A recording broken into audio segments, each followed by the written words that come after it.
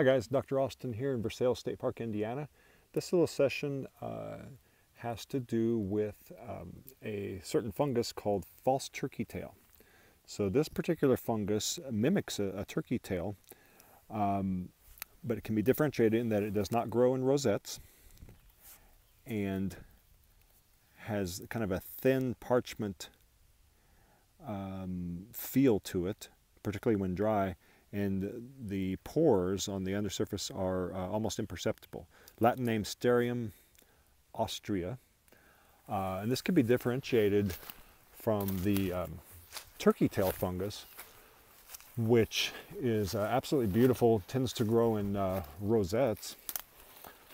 I'm on my way to show you a turkey tail fungus, and on the way here we have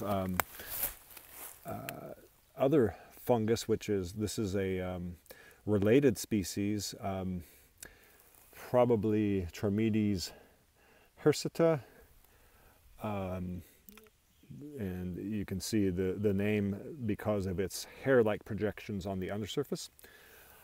So the false turkey tail has some medicinal properties in regards to antiviral, antifungal, anti-bacterial.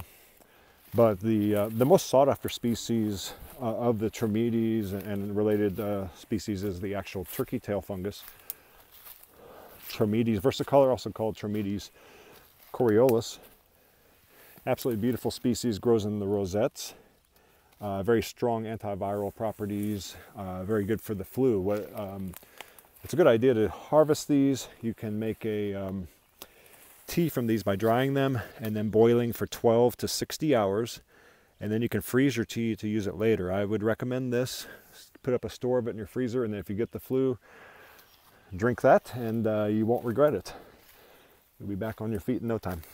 Thank you guys again. This is Dr. Austin. Bye-bye.